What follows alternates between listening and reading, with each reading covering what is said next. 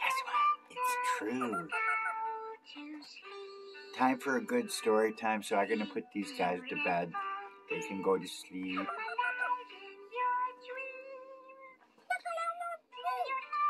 And this is going to be a good story time, Gethsemene. So, okay, night-night, guys. You be good. Good night. Good night. So, here we go. Get ready. Get set. And please like, subscribe, pass on this passion. There has never been a more passionate passion of Christ than what I am presenting, because I am who I claim to be. I am Daniel. That is my name. Daniel 12 foretold the latter-day Daniel, and that is me. I'm Daniel. So it was time after a long day. Last Supper started at noon, and they hung out most of the day, and finally, midnight hour, it was time to leave. So it was time for the Lord to go to a private place to pray. And after communion time was over, Jesus and his remaining apostles went over the brook of Cedron towards some lovely grounds at the Mount of Olives base. And as they traveled, they were blessed with the Passover moon being broad and full, while shining forth dingy looking as blood in cloudy skies.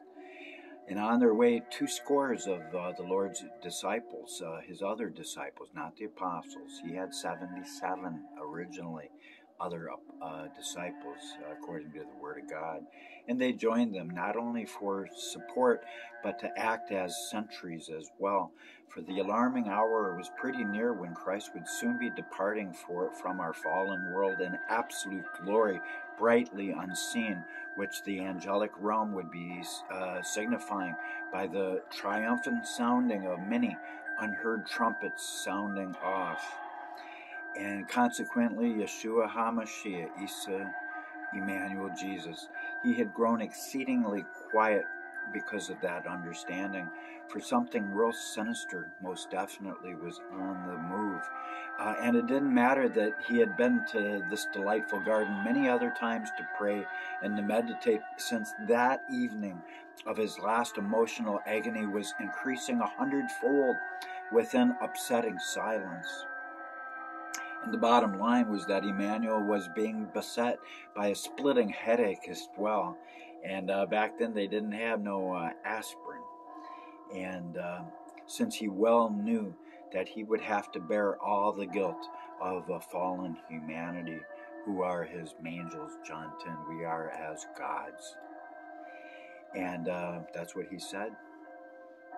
Nor did any of his students fully grasp what God had meant when he spoke through the prophet Zechariah regarding his son's night of pain, when he wrote, "Awake, O sword, against my shepherd, and against the man who is my fellow, saith the Lord."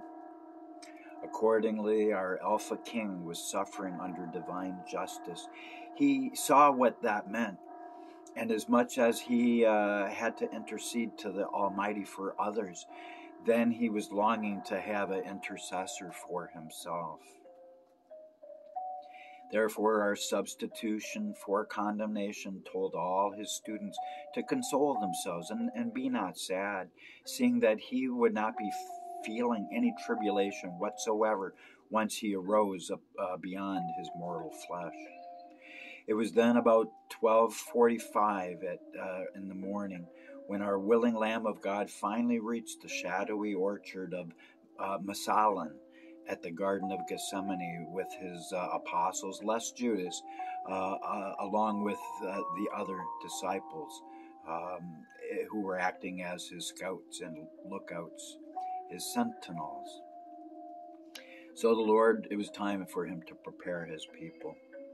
Now, since our proclaimer of the ages intended on having a pressing time of prayer, he stressed to all of his beloved ones that even a man of small stature always stands much taller in the Lord's eyes when he's on his knees, than any giant like Goliath, who only bowed down to useless idols of stone and wood.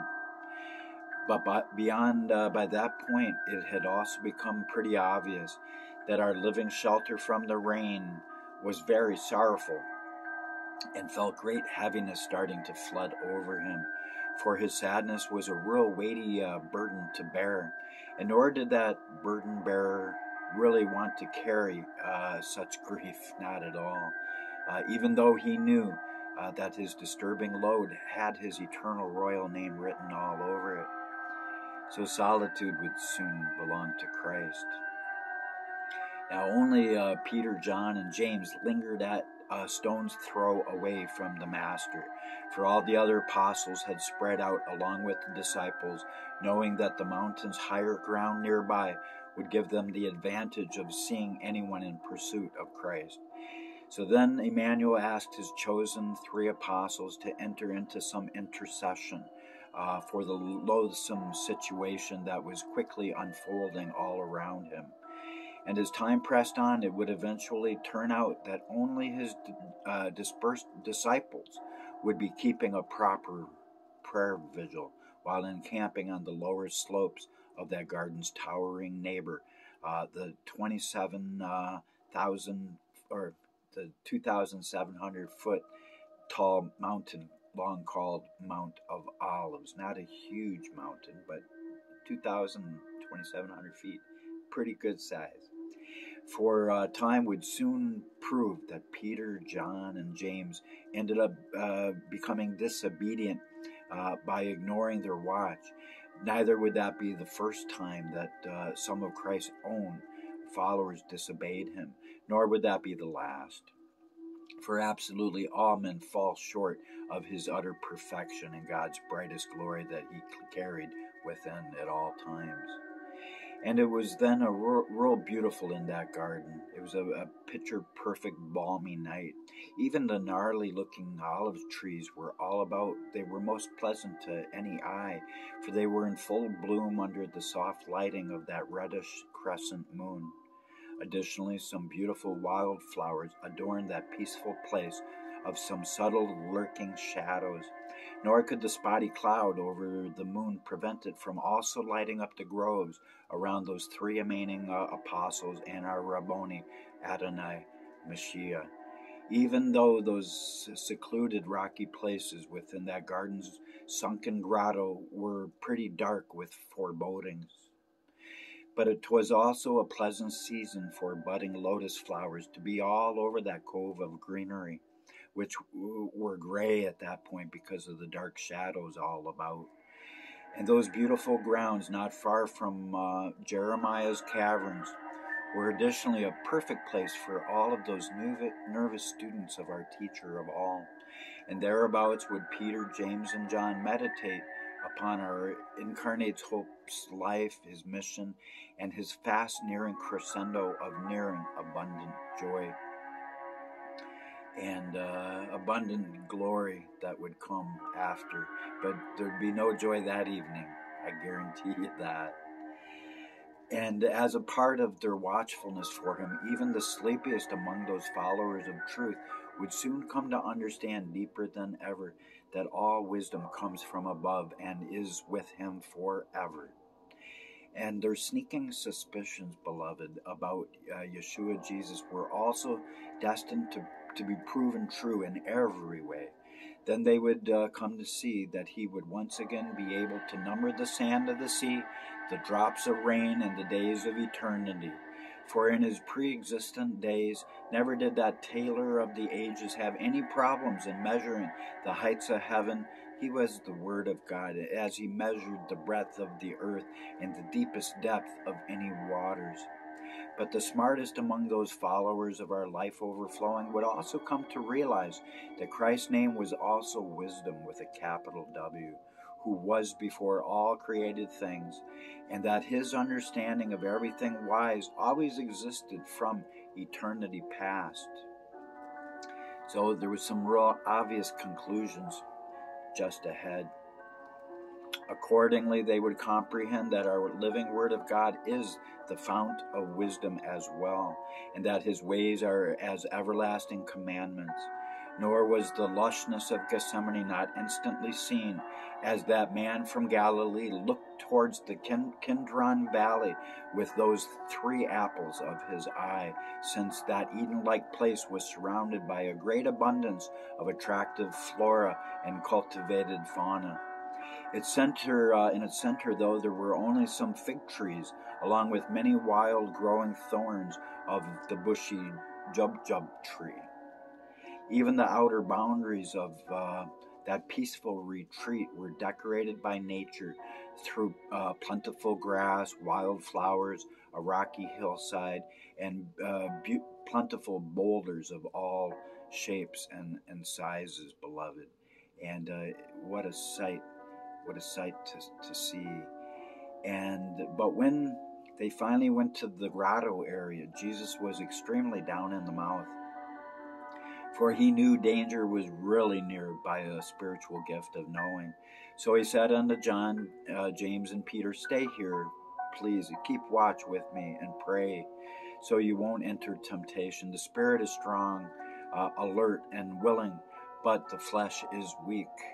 Nor should you think it strange that trouble comes this way, for gold is tried in the fire, and acceptable men in the furnace of adversity."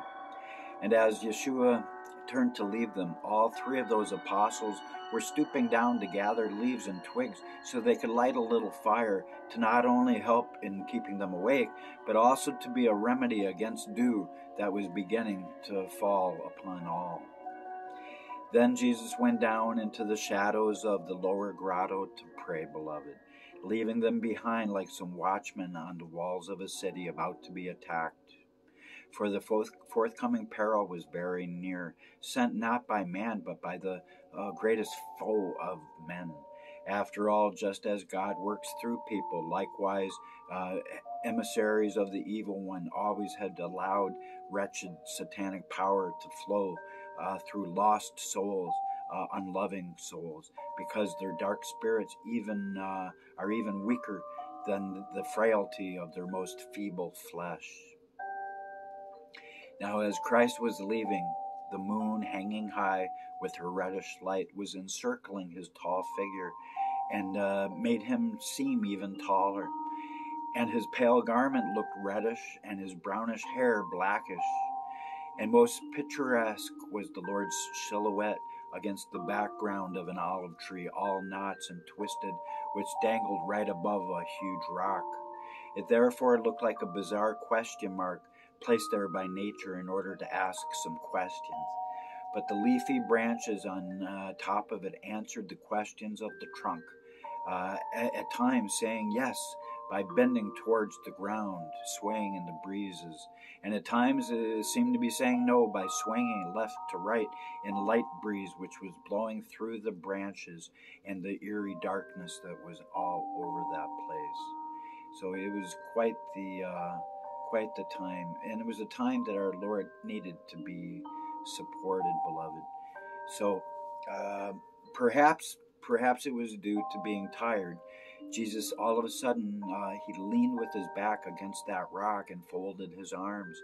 And then that icon of the ages looked over towards Jerusalem at a distance, and seeing beholding his emotion swiftly became down and sadder as he whispered to himself that the city of David looked like snow. And being white unto harvest meant that Jesus was looking upon that holy city as if it were made of sin. His thoughts were racing. Big time. And nor could that man from Galilee keep from dwelling on how many souls he had cured in her midst, and how many had spoke to those with ears. As such, our Lord couldn't help wondering where all of those souls were who had been loyal unto him. And then Yeshua Jesus lowered his head and stared at the ground covered with short grass shining with dew. But while his head was bowed, it naturally became the time for Isa's long night of weeping to begin.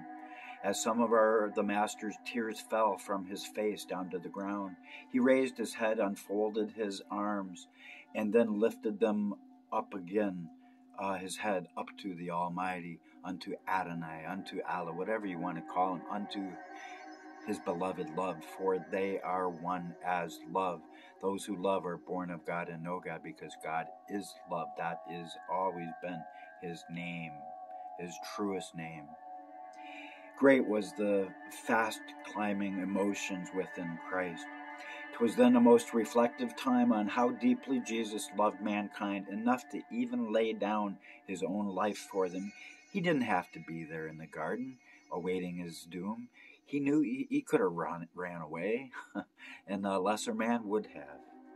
Nor could the angelic witnesses watching him, the hosts all about, struggling amidst that garden's secluded fissure, hardly bear to watch our Lord of hosts being all worked up into such a physical frenzy, beloved. For his face was mildly contorted as he began pacing to and fro, raising his arms, wringing his hands, all the while weeping pretty darn hard because of the accursed kind of oppression that was causing him the most awful and painful depression of his entire life. And at that horrid time, a great mass of desolation couldn't help from discouraging our overcomer of everything that evening. Nor did it help matters that no one was able to understand his unique situation, for he knew God, because his image had it in his power for him to walk away from all of his trials, and he was fearfully and wonderfully made in the image of God, because he looked right back in a mirror at him if he looked in a mirror. Not too many mirrors in those days. And deadly tribulations could have easily have put away. He didn't have to be scourged.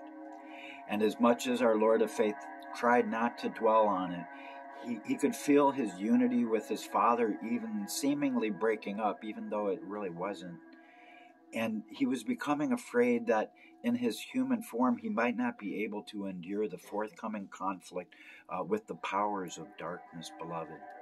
But of any thoughts that Christ was having, the one that had a huge impact on his oppression becoming full-blown depression was the idea that the earth would remain Satan's kingdom evermore if he didn't overcome, as he had always taught multitudes to do. But that would not be the future, and he had great resolve, unmoving. So seclusion was reigning within that garden. There was also a small, shallow cavern below the higher grounds. Some knee-deep terraces and many olive trees were to be seen in that ancient hideaway. It was therefore easy for our author of love to find a good spot thereabouts for some private meditation after forcing his onslaught of tears to subside.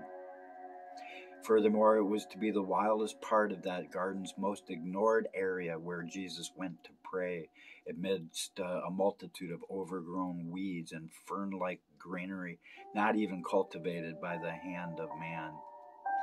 And that son of gloominess at that point went down the hill. I was a man of many sorrows. Under a moss-laden rock laid he, in the jagged grotto about 20 feet deep. And then his 3 apostles stayed at the top of that hilly area above, as guardians of his most sacred light, of his deity's unconditional love for absolutely all men. 'Twas a very picturesque area, since the earth sank gradually as anyone came into that rugged-looking terrain of several outcrops and much lush vegetation. Even the thorny jubjubs trees all about added much eye appeal to that secluded and out-of-the-way rock glen. But as nice as that setting was, nothing in this world would have cheered up our chief cornerstone too much, for by that hour of his climbing agitation, the heavy anguish of our Messiah King's soul had risen to the sharp, painful point where his distress was starting to hit some very high peaks, much higher up on the scale than Mount of Olives' highest peaks. It also held true because he felt like he was about ready to fall off some suicidal cliff of no natural return. As a result, Yeshua was beginning to tremble all over nervously while taking refuge in that grotto to pray. He was like a wayworn traveler seeking some shelter in depression from a sudden storm of chaos, danger, and some incoming terror that was not really of his approval. But it was a time when dazzle was coming and going.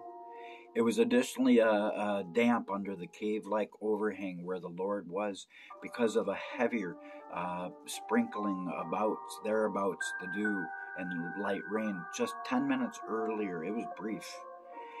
Nor could Jesus help getting a bit wet as he brushed up against some beaded ivy that was hanging down from the moss-covered overhead rocks. It was therefore a sorrowful time when he would become pretty muddy while praying amidst nature. But our increasingly relentless Lord of faith would soon find himself most disturbed as he laid prostrate under that greenery, while moving from side to side, and he was clasping his hands as he begged his Father for whatever relief his will might allow him. And then our living wonder prayed ever so fervently to our Father on high, beseeching himself passionately by stressing, "If it be possible, let this cup pass from me. Nevertheless, not my will, but as you would have it." And he who was sick unto death additionally said, "O my Father, if this cup may not pass away from me, except I drink it, let thy will be done." Now, as Emmanuel gave forth those heartfelt supplications, his prayers suddenly became a gushing floodgate where darkest thoughts of his forthcoming sufferings agonizingly began haunting him very hard. It was therefore the turbulent span for the most oppressive spiritual heaviness to hit Isa Yeshua Jesus hard, much more than he ever experienced all throughout his life. But it was as though the realities of his fast-nearing pain was becoming like a relentless onslaught of the ocean hitting him, wave after wave, and what was hitting him wasn't too nice. And the biggest ones would soon be coming forth as the kind of a roaring emotional tidal waves that only a ghastly mix of some anxious feelings could possibly have brought. Nor was Jesus becoming burdened just on his own behalf, for saddened thoughts kept racing through his head about his fast approaching persecution that would end up crushing his devoted ones. So it came about, beloved, that our Lord began dwelling upon how his ardent love, falling into the jaws of death, would end up affecting his loved ones, and how his mother couldn't help being sorrowful. Moreover, Isa Yeshua Jesus also well understood and realized that Mary would be afflicted in a real extreme way due to his predestined mistreatment at the hands of some very hateful religious people. Nor was there anything more discontenting to him than his mother's fast approaching nightmare unfolding of her son's earthly doom, which neither she nor his followers would be able to awake from. It was going to be some finality. And as he considered how devastating his nearing abuse and following demise would be to Mary, Jesus remembered all the love his mother had given unto him. Therefore, Emmanuel warmly recalled her every kiss, her every care, and the warm cup of her hands for his cold little feet when he was just an infant. He could remember back pretty young. But he also thought about the songs from her mouth, the nimbleness of her fingers on the thick locks of his hair, and her charming smile that always heated up his heart into pulsating fires of great adoration overflowing for her in love. But our distraught Lord of Evermore also tearfully reflected back on her queenly look, her silences, and her beloved words of wisdom which gave him always so much joy. And even though his love was inexhaustible, the spiritual flames of his deep burning resolve to pay the price of death for man began flickering, not in the demonic winds of double-mindedness, but in some frightening breezes of some usual kind of human regrets. And he was having some regrets. But no matter what, do or die, one thing was certain within the mind of our eternal fire of God. The fiery inferno of his ignited love of flame was even then blazing away with the deepest desire for salvation of every person calling upon him in the faith of love, with their love light on, so they would not perish by the everlasting, unconditional, unforgivable sin, blasphemy of the Holy Ghost, letting your love go out. And that's the only thing that has barred anyone from ever going down the road to paradise. And in spite of his inner agonies, beloved, all throughout his emotional ordeal, within the secluded recesses of Gethsemane's darkest shadows, he would still maintain a good attitude over all. In between his tears, he well knew he was the author of Romans 8:28 by his Spirit, because he knew that all things work together for good for those called according to God's purposes, and that is actually every single one of us, and he knew it. For nothing on earth could sway his determination to be obedient unto lifelessness. And Yeshua Jesus then told himself that death should come swiftly, so by his acceptance of it he could triumph over it and gain life for all those who would otherwise be punished by death for selfish lives lived with unrepentant hatefulness, who would perish evermore. But his love would turn around billions of us. So he was very resolved. And so Yeshua gave heartfelt permission for his friends to forsake him. For he knew that he alone had to enter the battle before him to gain everlasting victory for them over the forces of evil that he had created by his word, let it be. Nor did he doubt that he was the voice of the eternal, and he descended, and he discerned that his voice of hope would either be caustic or caress those he spoke to. For he foresaw the last days when he would allow his roar of love herein, when addressing those being obedient. And his voice would then caress the ears of those hearing Paul's word of God. And unto those that voice of logic was always guaranteed to become like the caress of a friend. And that blessing of Jesus would always see him being as a servant to all those of love from all faiths of charity, all of man's religions, as long as they have their love light on. For by his Holy Spirit the Lord had always been predestined to reach out, not only to those who are religious, but also unto those who aren't, even to the atheists, to the meticulous moralists, to the awful loose-living immoralists, and the defeated as well, all the defeated, and all those who had been demoralized, along with every other classification that a rebellious person could be put into. But regardless of his resolution to march down the lonely road of abandonment, forsaken all alone, the truth of the matter was that our second Isaac knew all of the history of Abraham and how he almost sacrificed the first Isaac before Father God allowed a ram stuck in the thicket to become the substitution for the intended holy sacrifice for his spiritual cleansing. And in that moment, Jesus smiled, because he realized that if things had not ended up that way, it only would have proved the other way. It only would have proved that man loved God more than God loved man.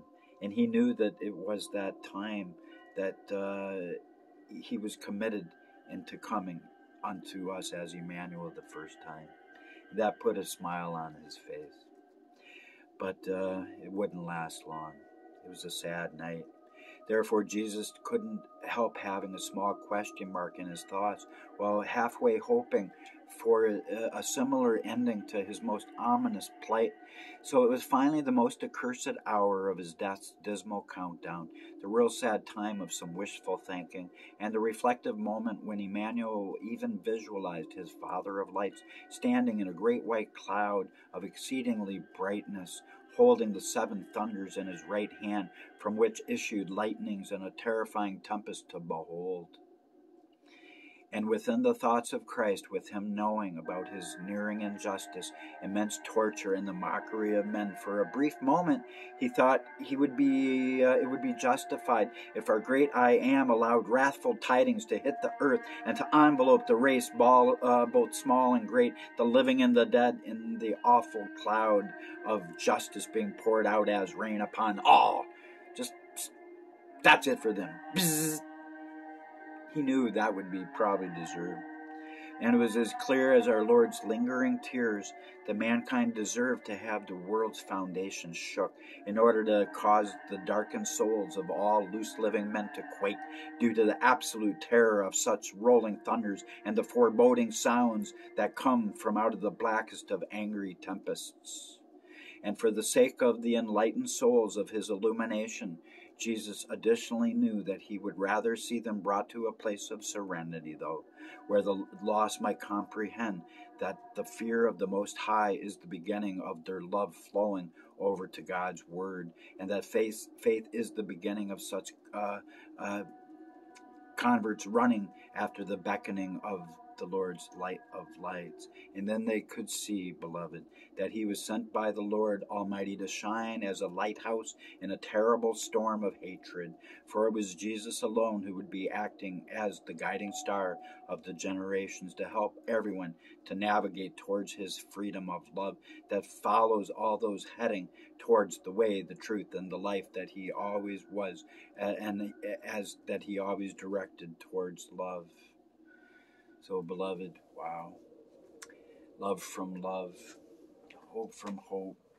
And so at this Easter time, give your friends a big hug and come on back to the climax. You ain't even going to believe what's next. I don't even believe what's next.